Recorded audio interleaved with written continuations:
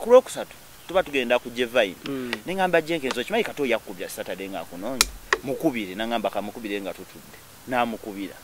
Honorable Church liwoliwa agamba nonya sikulaba twalirwa Saturday atwali tulina oluseke tukuba nagamba lwalirwawo amanya agalense gamba alwa ebiwanvu bya bishi nagamba okay muliwa nga tuli ku Jevine nemga Kato mumpe ne ngamba wayi amayembe go nangira nga kuleterewa ebintu binsubwa buli omwa ngamba amayembe go nangamba oli muyaye sisobola nakukuba luseke twediro muziro gwe fumbe nangamba kati go ba muganda wange ne mugamba nedda oba muzeyi wange oli mukulu okunsinga sisobola kuba muganda so ne tukubamu olwali awo nga mulamu wagulo sawa mwenda kati surprisingly mara okwogera ne Katebi ebintu wa mukwano gwange ali South Africa bamuyita Ben ansindikira voice note from nowhere nga oyisaida kikangana nangamba wayi Kato wamwadde amayembe ge oba tumale mukubira mubuuza like nga buli kimu kijja kyeto like nabo wowuliza voice note je nabdamu Ben namuga Ben nakwogera ne Kato ku bintu bya mayembe oli mulogo oba ina rubale okitegera okirowozeza yakinyonyodera ngambe eba intuition kyawe empewo nagiwuliridde okuvaawo okufuluma ekisaawe dakiika nga 4 okutuuka munyonyi wali naye bakuleka dakiika nga 10 oba maze ofubizinga ndigikunyumiza mu maaso awo tetujja kusukawo awo tudda ka vibe kasita akabozi tukabawadde tewali kyebakozeesa temulina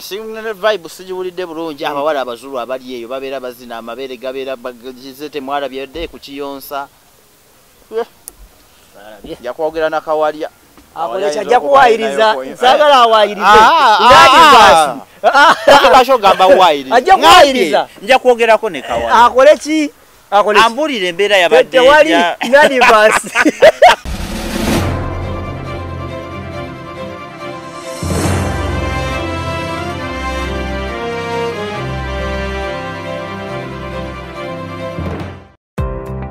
Staff Eva Uganda, kampani akakasibwa gavumenti mu kutwala abantu ebweru beetaaga abalenzi n'abawala okola emirimu gy'obwa security guard, cargo handlers, cleaners, okola ku bisaawe by'ennyonyi mu ggwanga lya Dubai ne Qatar. Osasula omaze kulaba ku visa. Beetaaga ne ba housemaids, okola mu ggwanga lya Saudi Arabia. Gwe housemaid bakuwa passport ya bwereere, visa ya bwereere ne air ticket ya bwereere. Gwe housemaid olina okuba ng'ova ku myaka 21 paka 35 okumanya ebisingawo kuba ku nnamba noti 764 174 527 oba noti 74 noti 672 684. Ekyenjawulo ku Staff Eva Uganda Limited osasula ng'omaze kulaba ku visa ng'ekuli mu ngalo. Sebo banyabo wetanira okunyirira katukwanjulire hana saluni esangibwa ku Mwesuga Road ekira balina empeereza esinga okubeeya omulembe mu bya saluni oyagala extension wigs wig installation weaving styling cutting ne trimming byonna babikola braids dreadlocks twist pedicure ne manicure byonna obisangawo ku hana salon bakola facials mu bika ebyenjawulo omuli ez'abaami n'abakyala bodicure products zonna tuziyina full body massage eri abakyala boka waxing body scrub wood massage ne body contouring tukola permanent makeup omuli lip brushing eyelash enhancing ne eyeliner tukola ku bagole bonna ate nga tukuyisanga ali ewaka nga kwotadde ne kacaayi ak'omulembe. Leta famire yo yonna tugiyoyote. Gwayagala okumanya ebisingawo tukubire ku noti 7 noti 2 10 45 oba ku WhatsApp noti 762 385 719. Hana Salon, feel at home. Okay, tuli ku Vibe Life UG, tuli ku Uganda byogere, tuli ne Muvabulaya. Kakalamu the traveler. Ovakuse Muvabulaya. Oba yali bannaye sendi ya munyumya yagende London oba yamalayo week nakoma ne motoka nateekako ekipande emabega. Muvabulaya. Nice. Ati waliwo esezimo nga simunyuntuli wamogenda. Ati abasajja ennaku zongamba gambo wengeri gye nakaveebula ewa emitala wa mayanja ne bangamba mayanja kimpozi nga wabuuka ggonya. Naye nga Kakalamu the answer kulika ye South Africa. We bali kujoga kitundu bakwogerako birungi byere bali kwesa bulungi. Tuli babi. Singa bakola emikwano emikyamu. singa oba oli awo oba waleka ekifaananyi ekikyamwe nalwawo tujja byogera mu kiva ebulaaya lwendijja mu maaso eyo nalwawo nnyo kola emikwano nalwawo nnyo nalwawo nnyo wasooka neweekweka n'obeera mu sisitimu engeri gye nagendamu nga sikkiriza okulaba munauganda so Vibe Life UG Uganda byogere wetuli ne Kakalaamu tukubemu ku mboozi babadde tebaliiwo ya travelinga Kakalaamu afuuse frequent traveler mirundi ebiri ezo nyonyi nnya Dubai ego gumu okudda egyo ebiri mukama wange tebabala bwe batyo oba ennyonyi bbiri sebate wala nakomerawo mu bbanga ziba bbiri nakomawo ezo nnya zembala siya atujja kunafuna kutwala ye return ticket yeyo all round sebo sabuka kakanyonyi nadda kati olosinga watuuka no switching n'ofuna endala kyobene ekolesa Zambia ne mufuna endala nebongera mweranga wandibaze kati amadda nga tutuuse nja kunyumiza nti kabula kajja tufune endala kubanga obulumi obuli awo oli batambo tobuyita mmere sajja abadde agamba nti akantu kakoze otya sibumanye bintu byamwe abavubuka ffe tuli basajja bakulu kateredde akakyuse naye nno naawe ati ate bwe nti mama yebwe nkasuka kajja buzi okay nali gendayo ko balumu bamasa abo bali baze DJ Mase nani ne ba easy ate ne sisobola nga tutangala tutambuza kiro so je twali tukomawo nga tukoye twakomawo nga tukoye ne twebaka kumacha yali sawa nga 10 mainze obongo bange bwalukinga but simeina kumanya zene nemba seba senga oba ne basisawa nga 10 zigenda okwera 12 kitundu obongo bange buzukuka either nzira obuzi ne 12 kitundu brain yo simanyi oba kiba eba program ya mutwe nange nzoka saa 10 nembuliro buli lunaku noba tena kyogenda kola no abana ati namanye lero ozuka abana okweteka ogendo so ati ne 12 kitundu mbanzi okusi era either awuze sawa zosolo kunabirako nga ndi online kuba olubo zukuka nsokera ku simu YouTube yakoze etya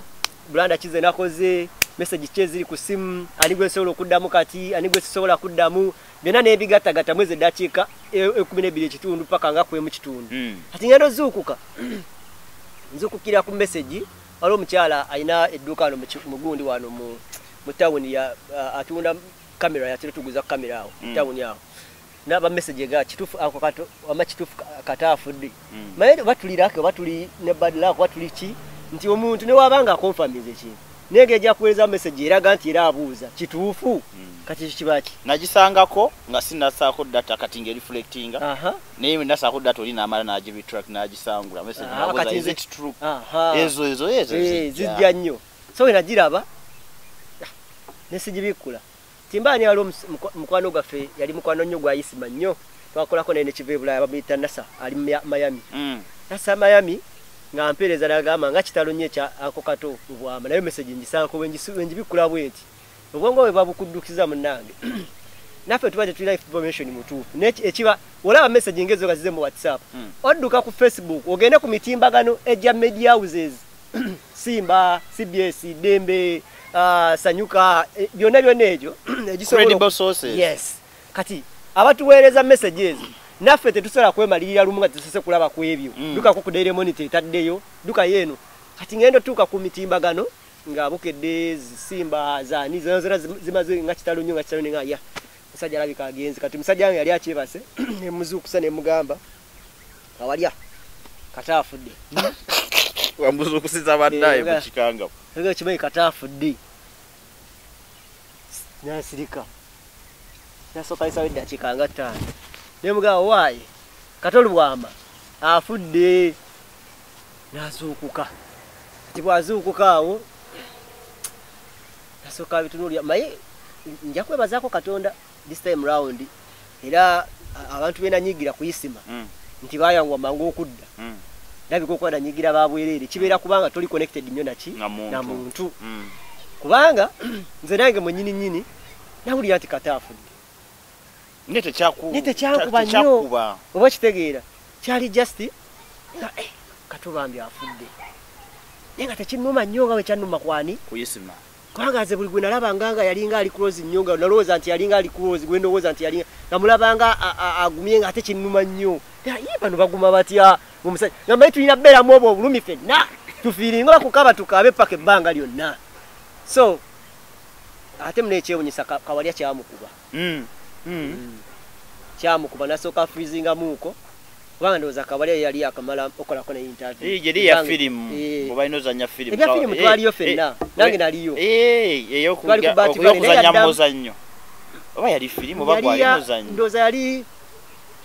federation yali akamukolako interview ndowooza kubanga nze nakoma ku Bat Valley ku bya Sizify ebyomuzannyo gwennyini nnyini we nasemba mulabako olwo olunaku bambi ne batuwayo n'emitwalo nga 10 Katolwamba yagaba ssente ku olwo olunaku bambi kwa basooka ne bampa emitwalo 5 olala kaizi n'akomawo ne bandeetera emitwalo 5 ku radio sije emitwalo 10 nga sampa jimpadde bubi musajja wattu so nesooka nsiriikirira buukaawo nga sibitegeera naye nga tekinkubya nnyo naye nga sigamba nti no banalisi anyway kale obanga bwe kikunyonyodde okitegedde bulungi nga tekikushitiize kati nga obwanga mbwerekeza musajja wange Julius yali akwatanga ku kamera yali asekanga ennyo nga nyumirwa honorable hatukuguddeko kati nezijukiramu kaawo ne maya kati Julius yakati yamanyi kyayitamu naye mbandi awo mbandi nesimu awo ya Kawalya nendolaba Abudu wa producer wani kati ngakuba ne mukwala Kakalaamu kimulye nti mugawulidde nti tugawulidde kati awo Kawalya ndowooza ali agenze kunaaba nagamba badde njala mulinkingeko okwo kuviwa South Africa kati awo Kawalya n'asooka n'agenda n'aliikinga ne bakola awo interview nenga nze ndi strong up to now kubanga ejjo nabaddeyo ku lumbe naye tekyankubye nnyo era njagala basaasirako baganda bange n'okwetondera abo bonna bonna benanyiigira mu tayimu yange eyali enzibu eddala so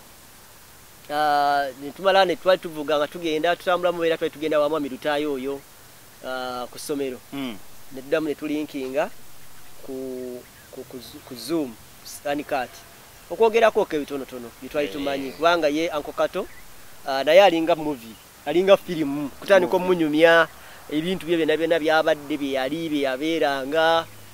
byeyakolako nze nga nze namukolako ndowooza interview zaali eza YouTube zaali 2 3 ndowooza 3 oba ku 2 awo eza YouTube ku radio ezo sizibala ku radio kubanga ku radio namukubiranga nnyo nga mukozesa nnyo ku time eyo gye tubadde twogerako nga tuli mu motoka yempita pancha engwe n'ogiyita layina nti yakukuba n'agikuba layini n'ogendeyo mu bulango kati omuntu ng'oyo batono nnyo betulina wano mu art industry oba mugundi we tuba tutuuse mugamba nti waliwo story egenda eri serious nnyo naye oyagalako direction abantu bafunye nnyo ebiri serious yagalayoko ku direction omuntu gy'asobola ogalaga nti waawo embadde ate gino saagira naye ng'ensesa so waliwo yisima igwe ni Jekenizi Uncle Kato be bantu bosobola ng'omukubi yalimugamba nti muganda kati hanamoti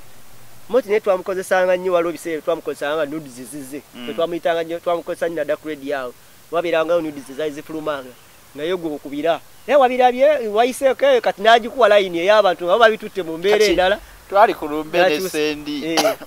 ebintu ebyo byatugobya ku lumbe lwa Kato ati netutandika omanyi sendi ayina emboozi nnyingi eza vibe kati nange nnina emboozi nnyingi edi nangamba kantandike edi n'abawa nembawa tuba twakanyumyayo 3 waliwo awo lwa miti waliwo bani research ne bagamba mulekeraawo mututandise okulimba ne bagamba mulekeraawo but Kato kibi njogera naye ku lwokusatu kati twamukyaza yajja ku channel omulundi ogwo yali taagala nnyo kumanyirwa kati ate bamanyiganye ne Jenkins era interview wogiraba nti ebiri ebya mwana muto bibedda biri simanyi nga Kata akyatunda amanda ne mama we Jenkins bakojaba abakyotala Kata abamanyi so bamanyiganye so bakuba ekibozi natuka n'agamba bati Amubanja kitegedde byenalaba mu lubaale mbu namusindikira amayembe gange ali South Africa akola amayembe gange tansasula tampeereza ssente bati pa ssente zange kati akantu nga buli lwempite South Africa buli wengenda bangamba amayembe ga Kato lwaki wasasula musajja amayembe ge ati simuweyo ku ssente kakati ku Saturday twali tukola kata akubira Jenkins ngamba nkunoonya Jenkins nga ali ku mpewo namugamba wanyi ngenda kuddira naye nga tutawuka nnyo kati ku Lwokusatu tuba tugenda ku Geyafude nengamba Jenkins okimanyi Kato yakubya Saturday nga akunoonya mukubire nangamba kamukubire nga tutudde namukubira Honorable Church liwoliwa agamba noonya sikulaba twalirwa Saturday atwali tulina oluseke tukuba nagamba lwalirwawo amanya agalenze gamba alwa ebiwanvu bya bishi nagamba okay muliwa nga tuli ku Geyafude nemga Kato mumpe nemo ngamba waya amayembe go nangira nga kuleterewa ebintu binsubwa buli omwa ngamba amayembe go nangamba oli muyaye sobola nakukuba luseke twediro muziro gwe fumbe nangamba kati go oba muganda wange nemugamba nedda oba muzeyi wange oli mukulu okunsinga sobola kuba muganda so netukubamu olwali awo nga mulamu waggulu sawa 9 kati surprisingly mala okwogera ne Kato ebyo ebintu wa mukwano gwange ali South Africa bamuyita Ben ansindikira voice note from nowhere nga oyisaida kikangana nangamba why Kato wamwadde amayembe ge oba tumale mukubira mubuuza like nga buli kimu kijja kyeto like nga nabo wowuliza voice note je nabdamu Ben namuga Ben nakwogera ne Kato ku bintu bya mayembe oli mulogo oba ina rubale okitegeera okirowozeza kinyonyodera ngambe eba intuition nti omuntu waba agenda of things can happen around him nga bi connectinga Ben onsindikide voice note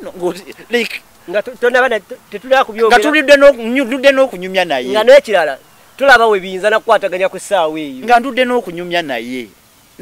nengamba bannaye nemugamba oki mugayi njogedde naye nemugayi njogedde naye ekyamayembe tugenda kisootinga okuzuuka ku maca nga messages kozi babagamba emirimu gye mukola erigi egyo bagamba kati yayagala kulinnyirira okwo nagamba mbu yampereza amayembe ge genkozesa Kato but anyway very loving person nze mwebazaako kimu ayina business gye yannonyereza ndowooza weeks nga 2 kale yadde yali abaseeka naye nga yaginnonyereza nagamba kanjiwe kakala era twesangawo nga ku CBS awo masengera awo waliwo awo ebbalibbali awo twapakinga business eyo nagimpa nampa omusajja nenjogera naye yaseeka oyo netwogera naye netukutula naye nga Uncle Kato yakola ki yagirese era ndowooza we twavaawo netugenda tukola interview gye nasooka okukola naye jjukira nze Kato omanyize nina abantu abamu abasookanga okumpuliranga ku radio naye nga tebandabangako by face kati ne Kato yampuliranga naye nga tandabangako kati olwo lunaku lwe yannoonyezanga nga yaga bulijjo nnoonya nga ndowooza nina omuntu gwe nnoonya ayinamu amakulu ali awo muba munene oba kiki nze nga mpuliranga muntu naye nga sikola ki nga sikulaba yeggwe nti yenze olimba koze yenze naga gasanyusa okulaba biki kati tugenda tukolayo ku interview ne bajjo nga tuli ffenna awo nga omumanyi obwana bwa Nuupu netuvaawo awo kati ndowooza bayitawo ndowooza weeks nga 2 nemuga ne Uncle Kato lwaki tompaayo okwo nezija neekola nalyoka ngamba nedda ssebo mukulu Kakalaamu sigenda kubeeranga awo nga mmanyirwangu obwana buli kaseera nga naba kati ssebo tukole nze ssebo nfuuse mukozi bwo nanvulugavuluga nakola bwati ninga kannesonyiwani Kato netuddamu netufuna olunaku olala kati nga yakyayagala tayagala nnyo muteekanga ku channel kwa buli lunaku aba wiiki ye nga ayagala kugwa bugwi olumu nga asiimye kyeyali ayagala ye era neje twakola kasikunoza amufuna mukisa Jenkins ku Geyafude oba yali alindani nabga Kato tulina okola ya Kato tekawo kamera sitayagala byakumubiramu enchatu sisinkane ayagala nnyo era nali njagala nnyo kubanga nabyadala nali ndaba omuntu gwenni namonti oyo takyagala naye amonti naye yeetaagayo olunaku nalo olunaku lujasirwa stress free ku channel kuno nga kusanyusa naye namonti naye takyagala bonna abo bantu tebagala ebyo kati ne Uncle Kato yali takyagala era kasuku Katonda yamuyamba yamufunamu nnyo omukisa era neti yamukola ne buli week ndowooza bayisangawo mwezi oba every after 2 weeks kati ate nze kye nali njagala yali ya week nangana nedda ssebo konze kale nkitegedde saanyiiga saakola ki netuddamu netwesinkana olala netukola olwo netwesinkana awo yatukubira amasimu okufaako ofi netumulimba nali ne Keizi oyo muliwa ye bwana mmwe lwaki mumanyira mulowooza muli bakabi nnyo netubale twesanga awo ye gundi oyali story ki eyo bannange njerabidde story twatuukawo twamusanga ayingira luggi twamulinza nnyo yali akulusuumu yali yani yali abayimbi awo kuba twamusanga awo nga ku washing bay amasengera awo ebbali omaye okubeera nga omusajja aggula oluggi ayingire n'atulaba nga tujja n'atavaayo atulage nti atulabye n'agisigalamu munda n'ayingira oluggi n'alukuba olala munayiganga netugambako Kato n'aseesa muddanga mumanyire nga balala nze temumanyira wallahi n'atutunuulira nga gayi n'agamba Julius simbula tuve wano obwana obwo bumanyira nnyo tetwagikola nendaba Kato ng'agenda omayize ntunuza nnyo omuntu ekisa nengezaako tunuza ekisa akwatiwe ekisa banaye Kato yaseesa endalirwamu n'agenda mumanyira nnyo munamanyira mulala leero zize mujja kumumanyira mukome kunze n'agenda nga tutuuse n'atuleka awonze okuddamu mulaba ku Bati Valley n'addamu mulaba ku Ceasefire so ebisigadde waliwo netwamulako ne kupapaazi awo namulabako ne kupapaazi awo wamma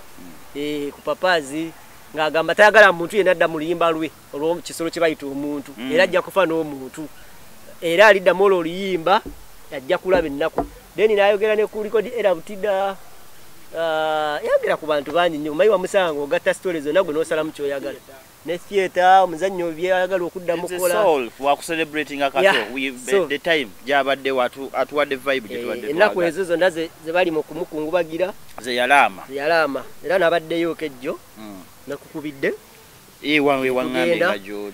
ne tugendayo kaawo wabaddeyo deputy speaker n'abalabye obuvi twagala okwebaza Muhammad Nsereko omulimu gw'okoze Muhammad Nsereko nno ayina ekizibu nno ekyamaanyi wafiiriddwako abantu baaba babiri okwo kwe kuli Anko Kato ne Isima space kuba kati nalina akwogera ne Rashidi abeera ne gundi nga lyala mugamba nga sina bagenda South Africa tidduwa ya wiiki nga 17 naye alina okubeera omukono ogw'amaanyi ku dduwa naye kati ngamba nogamba bakati tumutandikire wakato tebamuzika lwa kusatu kati oba omuntu aba yakavamu embeera tomugayireetayo ku contribution endala olaba nga tekigatta naye tetulina kyakikolera Mungu byonna yabireeta so embeera bwetyo bweri so Kato then abamuwandiika simanyi baganya omusabira simanyi baganya eki kati ebintu ebisinga yabyogera yagamba ayagala muzika oluvannyuma lunaku 7 ayagala abantu bayimbe ayagala bamutwale ku National Theatre mu byayogera tebyalimu byayogera temwalimu kumuleetera faaza musabira so tetwetumiikiriza he had his choice ye yalina kyebyekkiririzaamu ebibi tetumupatiikako bagenda mutwala nkya nawudde Kenzo nga bwagamba waliwo gwe nabadde mpuliranga gwabigamba awo ndowooza bagenda sulawo tujja kugenda ku National Theatre of course tubeerewo tukubemu ku vibe abantu bakube kuba yagalanya bandi ekube ayagala nnyo bandi ekube bayimbe ennyimba ate yateeka nnyo contribution ku bintu bya bandi ebyo by'okuyimba yali abyagala nnyo so Kasuku nayogerako naye nga tuli eyo abantu bangamba munoonyeeko Kasuku enamuweereza message n'agamba Kakalaamu waguma wanze naguma ekivubuka kino kiri engeri gye kigumagumamu kyo Katonda yakiyamba naye kirabika kimala ne kimukuba oluvannyuma kimukuba bubi nnyo ate ye reality agisanga mu maaso wali kati ajja okugenda okutamanya nti Kato yafudde nga bamaze omuziika kati ali awo abeera mu bibye n'abeera ku ssimu ye n'anyiga tomanya kikyayitamu ne message bwe namugamba manyi kyoyitamu naye guma biki message gye yaddamu nga nindaba abugambo nga buseka niwe siye Kasuku oba waliwo kati omuntu oba tomanyire tamanyi kyakuddamu kati ntuddamu netwogera ate ebyaffe ebiri serious awo netuyingiramu munda dduwa yayisima yaddi netwogeramu kaawo nga twogeramu naye kati nga ndowooza anyway kamusabire Kato n'afa ne tubeera n'ekibivulu ebyabadde bannaye ebivulu byabo byavudde from nowhere ne tugenda tulaba ebivulu pressure nebeera ku pressure wabadde ne pressure nga mu abategesi why abantu beteeka ku pressure mu public yawo abantu ne batandika oteekawo olukonko naye gwe isi nabadde njogera ne Bebe nangamba bannayuganda obalaba weeks 2 emabega baali baga nti research yakikubye alina kujja eno mu babig 3 yessa bano ate abasigadde toleeta nangamba akati obalaba ate bagamba nti ate alien ski alina kujja mu babig 3 alina okujja eno mu babig kitegeza wanda zikyakolebwa. So Uganda is very unpredictable. Balindeko okulowooza ntugenda komenkereza. Tukyagenda mu maaso. But iron skin, it's his time. Yeah. Tosobola kola kintu kyonna. Ye time ye ne wonyiga ne bwokola ki. Eyo nze njita divine favor. Aha. Time ye yamanya ngeri gyakolamu ebintu bye oba music isimanyi. Naye tamanyi. Naye ye yakuba bukubi. Kuba bantu bazze ne bakuba ne bagenda. You see, nze narabako walabako ku Rocky Giant ku tupikiye. Namusangana ati wamusangana awunzika. Awunzika awo naddala mu bigunda gunda ya Simba awo. Rocky Giant oyo namulabako eru yali ku resort ku kivulu kya bebe kulu oyo. Nga ayina bakubeze ngomezo za pakala nakuba pakala se. Allah. Ensi negireti. Ngoma nene Yanga mulo yakuba kamiliyoni ekivulu ku show ya conscience ekya Dondaawo. Yanga mulo yakuba kamiliyoni agenda okujja ayimba abantu nga batunudde bati. Nga tetumkulabanga. Ngate by then yali akyali mu Lion Island. Yali mu Lion Island. Nga yasookawo kamiliyoni nakuba najja nako. Gye bayita peak. So time abantu bazene time but ne Iron Skin yo nabadde mu governor ababa bakubye nyimba zo 17. Dali ne Dubai, I mean South Africa twali ku boat cruise endo oli abakubye oli. Bamutu bamwagala. Ne bakuba no champion good self. We lwase ko luli akusola kuga nti ndamu ebigambo ya bibiri. Nina uli akalowezi champion good si wa mkoyimba. Ye waswaga. Ati nakawulira akayimba ak'omwana kati nga akawulira denga no na yeba gundi alien bamwagala South Africa bangambye mu bafunire. Nange kyewunyisa. Emboze yali en skin. Era ngina muno nyencha. Awo wali ngawe ngobuuli abagamba encha ngenda ko mu ghetto mbadde situkangamu ghetto nkoma kuzewa fe banda ngenda ko ku ghetto ziye za amani.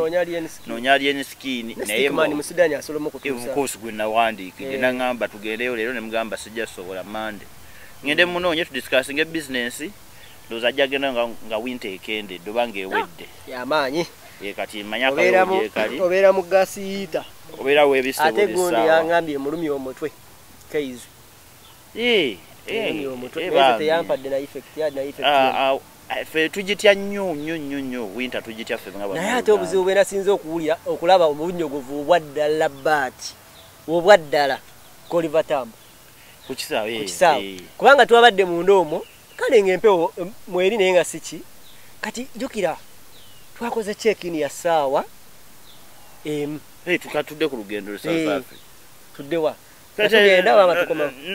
tusookewa abye byakupalyaso tubimaze bakubye ombali ali skin yafunye ekyo kintu kyakoze ku Freedom City kigenda kulwawo nnyo okubaawo nnyo nze simulinako buzibu and the space muyagulangirira ekivulu kye ku Lwesande nga kivulu kya Lwakutaano nakyo kigenda kulwawo nnyo okubaawo byonna ebyajiddeko police clearance ebyo byonna byabadde byakumenya record tekisoboka police clearance mu nnaku 3 okugenda okuyisaamu eggaali mu kibuga abantu nakola crowd ebyo byonna byakoze tebigenda kusoboka kukolebwa omuntu wa bulijjo ne alien tukwebaza webaze kukubira abantu mu bali abantu bamanyira tebamubuuza lwaki tewayimbe okubata nago kuba bulungi ogwaddala naye yebaze Katonda okumuwa eyo divine favor byebyo bonna ebyalinawo ate abantu bagenda abantu tebamubuuza lwaki tewayimbye live abantu bamanyire ennaku zino abantu kubivuta alien tebamubuuza lwaki tewayimbye live kulaba ku muntu ache tebazze kulaba muntu just naku ku omayikati Palaso challenge yajja yina Palaso yajja mu character we yajjire nnyo yali mubi bad boy ngakubirawo so ngayimba ate bwakuba kati abantu nga tebasobola kutwala eyo character gitwala ku mobile abantu ne baba nga tebamu appreciating abantu audience yote mwagala ngene nyimba baziwuliriza naye lockdown Palaso na viola omuntu omukakamu nakubira abantu omubali ne ba falling in love ne bamwagala kati ate bambi musajja watulaba akola ensobi emu oba kayike yakuba alien kati abantu ate abantu audience ekyuka mangu tugenda okuddamu olaba kati nga abantu tebalina option either sigenda genda mu kivulu kya Palaso nja kubeera ewaka nalabye abantu babadde wabweru abasinga ne babadde ewa bonna abasinga bagenze mu bivulu ebyenjawulo kati abantu we babatera option ya alien ne bagamba kiwe twayitawo okugundisa obanya ne Eddie nga commotion ndaba makwano bange manya abakwano bange ab'obuvunanyizibwa sawa mukaaga ali awo ku Freedom Star ali akatoga agenda kuyingira nze aliwo n'abantu abankubidde bakwano bange bali America eyo bagamba bagulidde abaana tiketi bagula tiketi bagulidde abaana bagende balabe ekivulu munangeeze ali eni yaliko okubanga bwe yali yakajja nali saamutegeera ye mazima naye nze nagezaako nnyo ndowooza naliko ewa nali ne King Sawo oba ne mubuuza ku Alien olwo nalira twali twakava Bobi Wine nga yogedde ku Alien Skin Misa kinayogera ku Alien Skin ngende wa King Sawo ne twogera ku Alien Skin nebo nango bawulire gye boogera ku mwana ono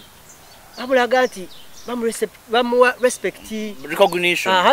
ndoza kye kigambo ekituufu recognition nga bamurecognize bamuwulira akayinjobo kawulira mu ngatto buli wamu kati olunaku olwo nave wa King Saha nenda ba comment nga bagamba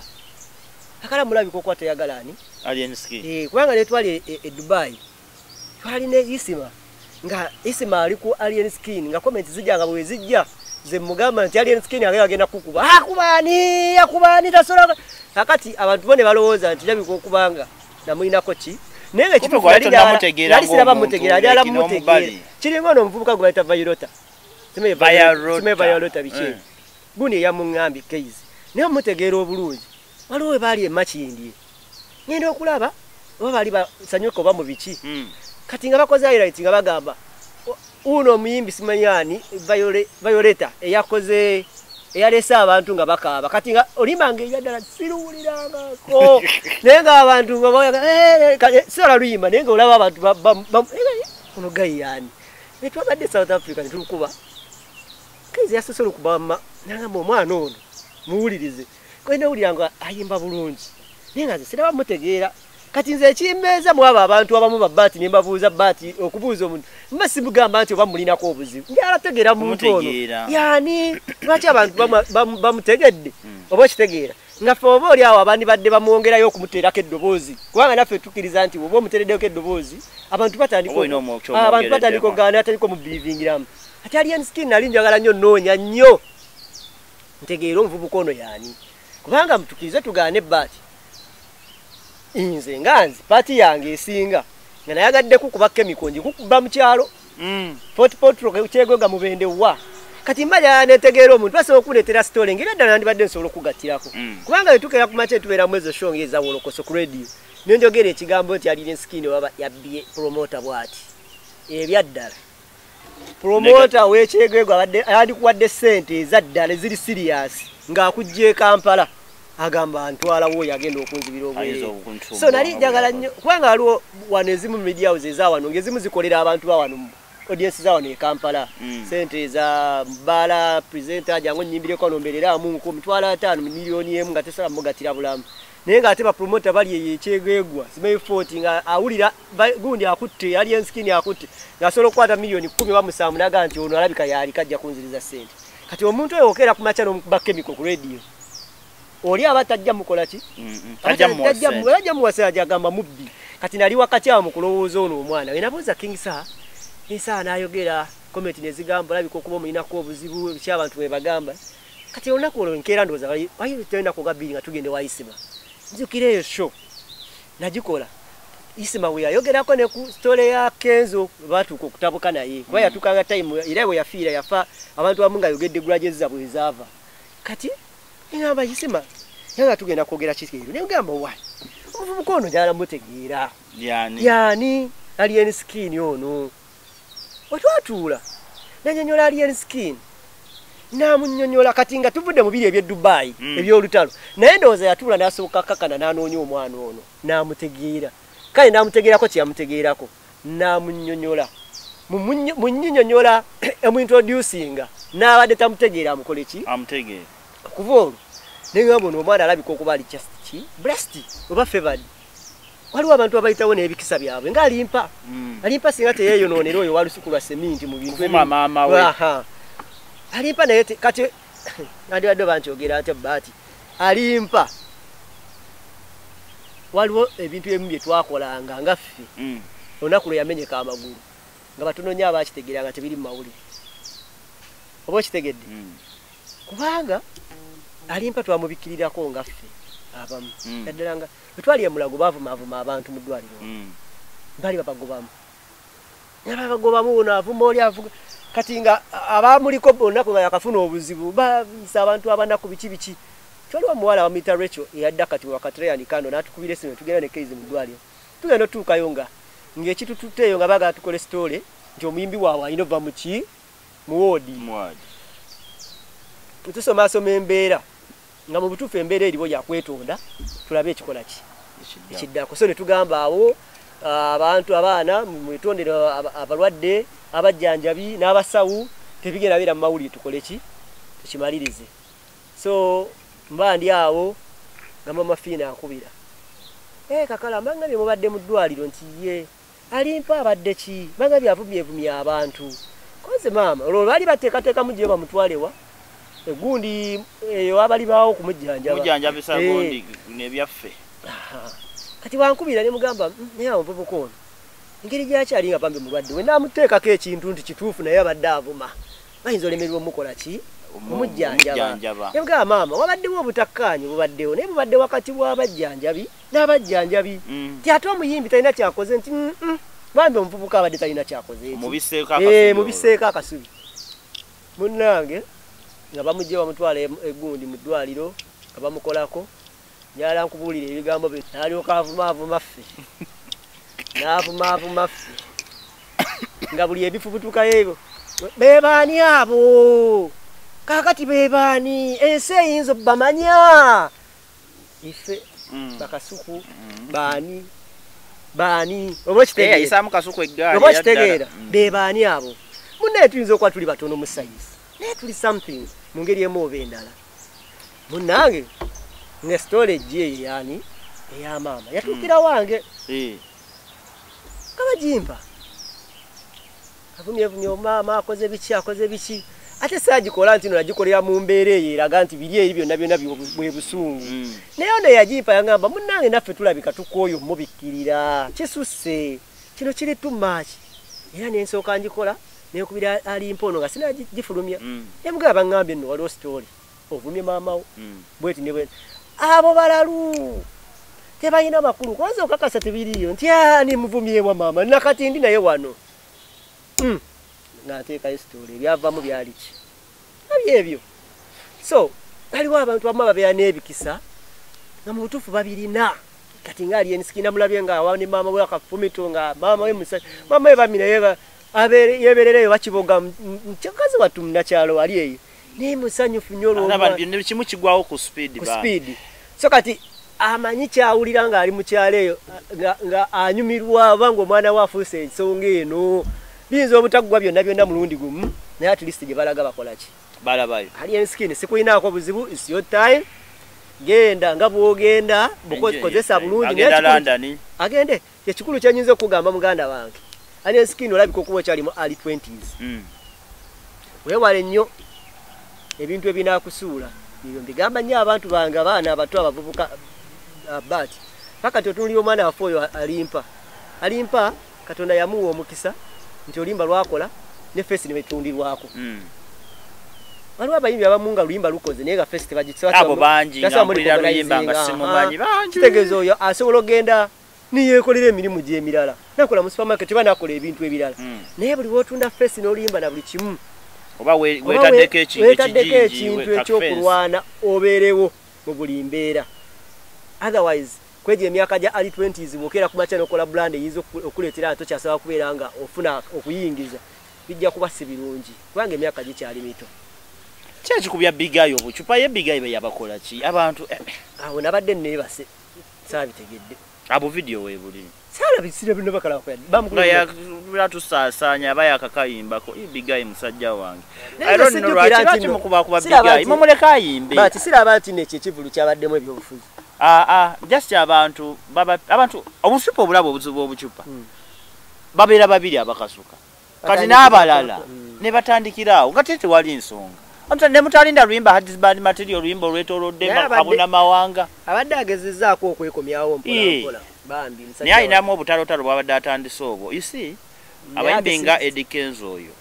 bayinamu family base Nate nze sikiriza mu ekyo kyagamba Bati. Si endikezo nti yamukubi. No ngamba botandika erutalo ku Kenzo. Kenzo tasobola kusindika abantu kuku.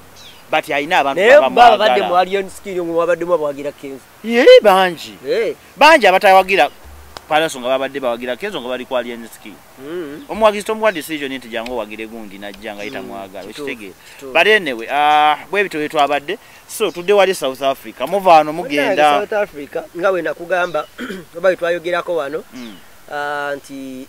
waliwo omuyimbi yali agendayo ekivule kyali kigenda ebipande twabisanzeeyo Madox ebyatuukawo saabitegeera ne mutegesino nti akitegeera kwa kyate kimutuuka kusigamba nti mupya mu ndongo abiddemu ng'abitegeka so alabika okuba naye teyakitegeera kyekyatuukawo saamulabyeko lavi naye abantu be South Africa kinabalabyeko Bati nti oli waba takwefasiza muleke kwanza nina kyali wange wano gwe nava eno nga manyi kyali wange mba nkulimbye nti namulabyeko aweewa trip usimanyi ngenze Cape Town simanyi kati Durban omuleka akunoonyeza gwokola ki akwagadde okulaba yakulaba ate naye ayagadde okulaba ayinza obutakulaba lwotuuse nakulaba nga onotera n'okuddayo n'agamba oliwa olwo ng'ali lwedde okulaba aba bigasse bulungi kubanga ekikulu mu byonna si kujja buzi kwekubya bwekubya ebifaananyi omuntu mwekyo omuwadde atambula agende so betutaalabye balabika okwadde n'ensonga ki baba n'ensonga zaabwe so ffe Katonda yatuyamba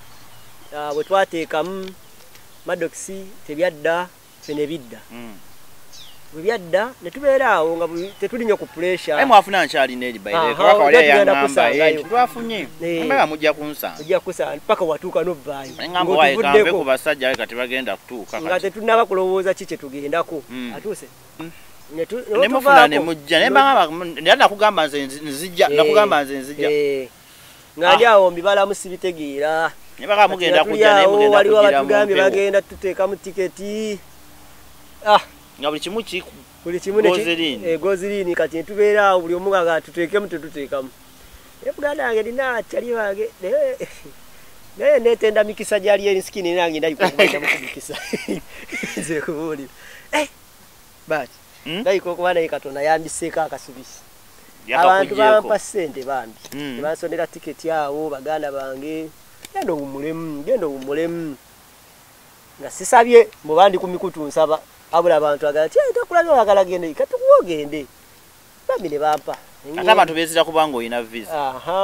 abantu balaki tiketi ebanguyira nnyo ate ng'ebeera expensive anti abali kushuwa naye visa alaba process ate simanyi banka simanyi ate ekirala mbadde nakikutula nti mbadde gamba nti si kirungi kyakubeera nga buliwo ofuna ng'obagamba nti ŋŋenda nze bwe ndowooza abantu abalowooza oba ogenda mumukola ki oba basabiriza oba wenkiraba wakati kwolwo olunaku natuuka butuusi nga buli kimu kyenjogera nakola interview ne SB4 nga nfunye visa naye nga sisanyuse nga mweri naye nga ndi awo ngamba oba ŋŋende kati abantu ndoza bye bagirabawo ne bankubira ne baŋŋamba manyi oyo genda biki kati awo ne bampa ku ssente bazimpa abo nengaye lwaki bannaye olwedde omuntu anagaluga ono bamuyita mukopi mufutwa yekulako enjawulo ne bakuwa buli kimu era n'osigalanga wano osolooza kiki kyo ekyo ky'osolooza ngamba kawalya muganda nkusabye bingi ne ku guno omulundi owerekera nze viza ogirina genda mu banko gye sente tugende netugula netugenda tusanga mukaabya bambi twamusangawo ku airport nga tulinze musajja wattu netuvuga paka Winterberg kasime Winterberg ye wagundi ali ne gundi mbawa ku Lusumu gya sinzire eyo Winterberg n'omuwala namulaba oyo Tasha yali mukyala we twamusanga ekiro natugala tukole ku interview nga tukooye walayi tugala tujja kuddamu twefune abasajja abali abalina olugamba we batugamba twatuge yoyo abasajja b'engambo babaayo muleka mwabamanyi yoyo omukulu we ate by then nga bikyaliko omulira ogubadde mungi nemugamba mukyala agamba yenze ebiki byega tujja kudda nze nno nga ndowooza mbukumpi wala kilomita 10 oba mwana wala gadoweza kumpi era twajivuga ogize sandisime Santon awo batosobola bagenda okungamba agati tugenda kuddawa tutuddayo eyo tasobola agali kana tetusobola kuddayo eyo kati nga omuwala gwe tulina konvinsinga deni nga naye agaanyi bawe namugaa tekijja kusoboka nga wala nga wala so yo netutamukolako netutuukayo netulaba ku bannayuganda bambi bangi nnyo olwatuukayo ekiro ekyo batuukayo mututuuse ebiwedde biki ebikonde bali bagabana musipi awo tubeerawo kawundoza dakika zali mwagenda ku bikonde ntujukidde dakika zalingana awo ne batuwaayo abatandikira awo batwale simaye ku bbaga simaye nandozi biki ekiro ekyo makadonald ne tugendayo kati aleze boy appetite yange ntono ebyokulya tubeeranga awo nolowooza nti muliisizza era babimpanga byonna byenatuuka tayimu ngaemmotoka netulanye emabeganga byakulya kawalya yatasirisa naye ye mulinnyo wa bbaga ebbaga ziryanye naye era nazo twalya nnyo tuuka nebikutuuka abantu batulaga nnyo nga buli wotuuka kulya netuuka nga bannaye tuli mu kulya kyekiriko ngonakuwaawo nakulya kamba twaleko kulanci aba kutwala mu lanci za bbeeyi oba kitegeera netulya netuvayo ekyo ekiro netudda ewa Midland mukabya gyabadde asula netusula eyo wetwasulayo ndowooza oba gwe yakwasaganya nenkubira omusajja nemugamba abaana bakuwa ba taking over kati Patrick atukubira nga tuva lava agitani waliyo ebiiki la boat cruise Val yes yite yewali ennyumba ye wa Patrick ayina ennyumba kati ate twaliyo ne n'abakyala n'abakyala oyo bamuyita Julinax twali tugenze ku boat cruise kati wetwavaayo ekiro netugendako mu kabale yali alina ebbala erawo yali ateeseteese nawulira baŋŋamba luvannyuma mweye 4010 gye bakubira palaso kubanga twali tugenda naleka posting nga njiwadde kyali wange nze yagiteekayo nozala gischedulinga nenjiteekayo ku Facebook nemuweereza n'ebifaananyi byawe yanaateekayo ono amalijinga page yange Tyson kati twali tugenda ngenda okolako tutatuuka eri ndola comment byonna mubikole naye temugende bwa etafoteni kati Patrick atunona ekiro etafoteni tugenda musayina olugezigezi agamba mukola kye yatunona netugenda netutuukeyo netutwala ku Nandozi soka tutulako awo nakubira Jo Santon yamukubyaga abasajja bo bali wano nti bali ne mukabya batambuzaako eno nti naye mbajjeewa tafoteni oyogera tafoteni ga tubadde luddawa tafoteni ate neiba waliwo bakubira simanyi gundi amasasi gakeddudu weewo nayokaga Jo nagamba babadde babatutewa tafoteni eyo mpulira bulizi sana kutuukayo mukabya tebasobola tadyasobola otwala otya abaana eyo wega tuleetera bizibu obatwala otya eyo bali si batemu basibusi mube kyankana sana nabatabusi bakaladi okusinga tugenze tafoteni esooka ntulira bwetiraga kakati nti musuleyo mugenda sula wano musuleko masuka abeeru kati naye bamine mukabya naye tasula bubi twasula ekiro kimu igasiita biki byonna ntusuze bulungi kati ndowooza ne baagala batwawuleko okwo netusula ne batupangisiza accommodation mu Santoni oba bagiyitanye twasula netusula awo ne bagaba buli kimu abaagala abajja wano n'abatwala n'abakomyawo ekibadde omulimu omukulu gwe tulina kututwala kulya kutambulako nakusolozaamuuko nakudda ku yadi abatukomyawo ekiro Patrick yangamba bano bo era kankikole kiveewo ekyo kyo abasigadde bona badabani July batusanganga batujja ne batutwala ne batukomyawo so batulaze omukwano mungi nnyo era nawe webale kweyisa bulungi natukubira mu landira nateekayo ki foundation y'amaanyi era ekyo kyo era ndowooza gundi yakukubiranga nti abasajja bondi nabo wano mbalina kyemisana tugenda wano lwali mbalemba sajja waffe gundi omulimu gwabaddenga nago mukulu Mukabya Junior kutunonanga kututambuza tugenda laba gundi ono nga tukomawo so sijja kugamba nti buli kiro kyali tekitusala twaddanga ekiro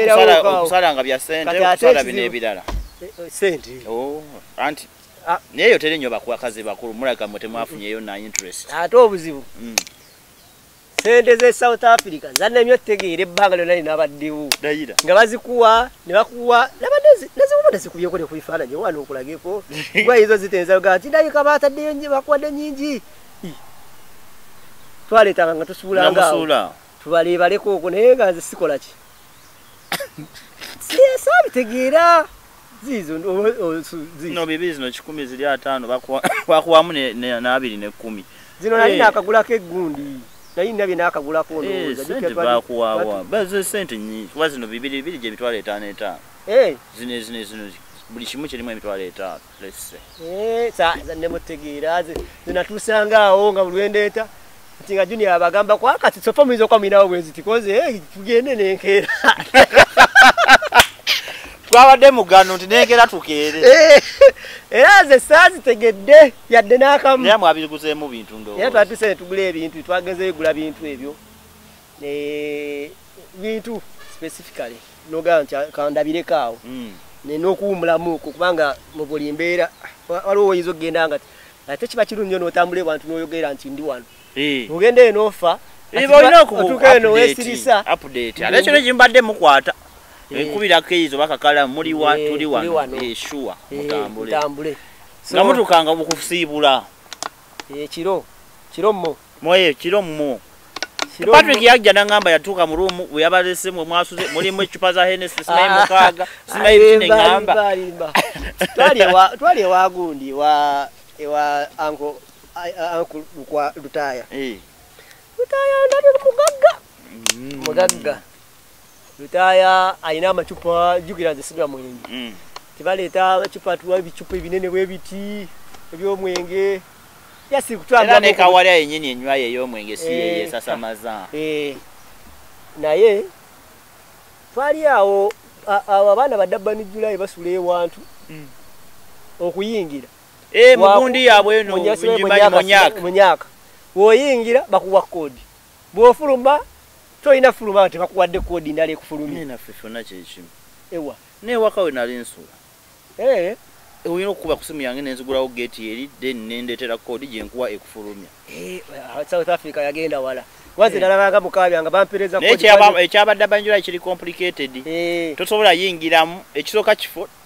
kiringa kyakusanyukirwamu naye tosobola kiyingiramu nga toyinayo gwomanyi munda asulamu tosobola otuuka li erina oteekayo bwoti ne basikaninga kugerera bakegudde abaana bali balungi abaana banyumirwa nnyo so ne tugenda ne banyumirwa ne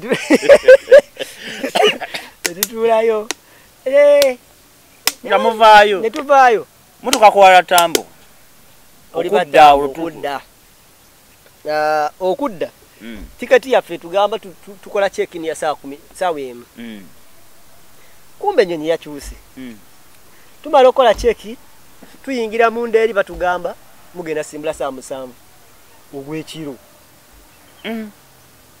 ntazi saa zonna tugenda kuba tukola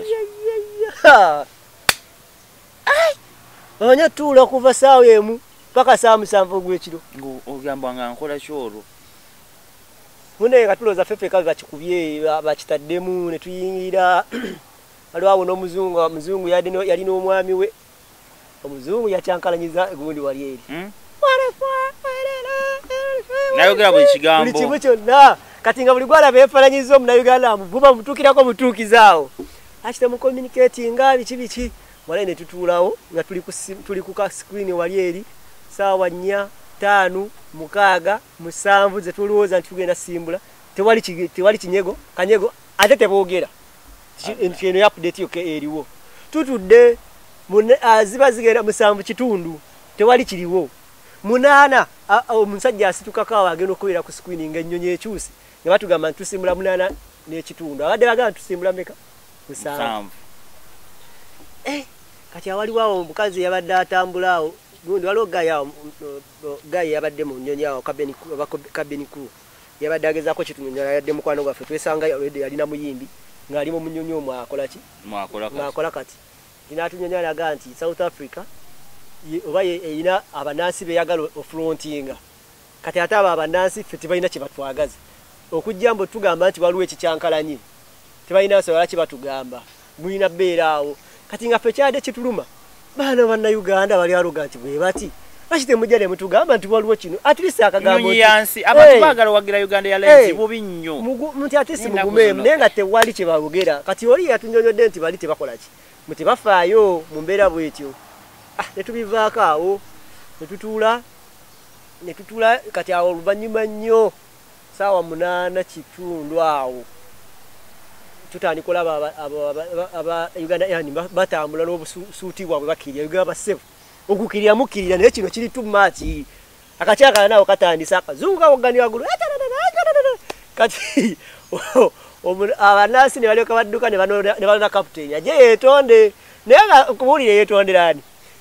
mbaje yeetondera omuzungu gwe baagala yaba beetondera ono yekkafa ate tebakola ki imagine bananyini mwe bananyini kichenye ekigenda mu maaso netuleze tusumulukuka batupise pisaawo nga omanyi bana Uganda awo bwe mutogera ku bino tetugenda kumanya nti gye muliko basefu mubitukwasa abajjako obote testaliko nawulira wuulizi nti obote yakola namini saategeera ze muveko temutika mugugu gwa Uganda yonna musema wakiritenga yakapasita yakamwigana eralizotengako obukaaba tetwogere ebisigadde era netusirika nekawulya nagana edda netusooka tutuulaawo ne bajja endolaba nezzali kwali kati neŋŋamba kati banadde batukanya ffe tukuba omulere